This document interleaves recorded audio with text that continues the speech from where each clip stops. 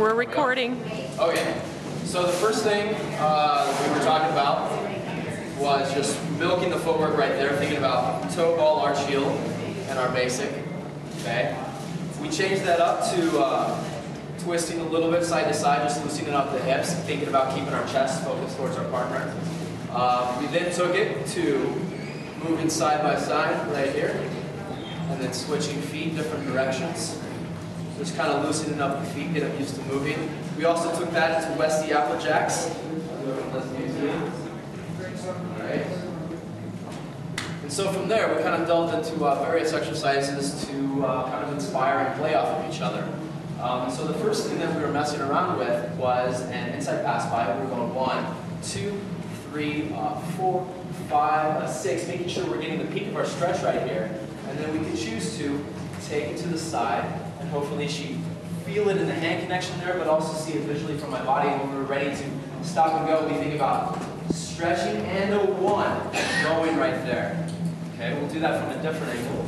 So we had a 1, 2, 3, 4, back and a 1, 2. Yeah, we were just moving that feet, and then when we were ready, we were settling in and thinking about our stretch. Right? Talking about the stretch, what we were talking about a lot of was thinking about moving the belly button 1 inch behind us. So we're feeling that leverage connection, the finger pressure, and then so we can go and a 1. And that and a 1 right there is again imagining a rubber band, and we're stretching that a little bit more so we can get her really come in with some nice momentum right there. We also took the inside pass by 1, 2, playing in place. Shred, step, and maybe play with the West, like the Applejacks right there, or maybe just stepping it in place, and then, again, squaring up, paying attention to our partner, and being ready to go right there. We then took that of the idea of, again, getting into our leverage connection, and we were playing with the idea of one person standing still, so the follower played first, and as leaders, we try to maintain that connection right there and play around with it while trying not to upset that connection. And then the followers had some fun with that, yeah? Thinking about not upsetting this connection and always being in a position to react so that when the lead was feeling, oh, I gotta get going, she's ready to come with me right there. Okay? I think the next thing was the underarm pass by. 3, 4, and just thinking about the freezing and still letting the momentum of the followers carry into our leverage position so then we can go and thinking about stretching from the lats, getting some distance between elbow and rib cage.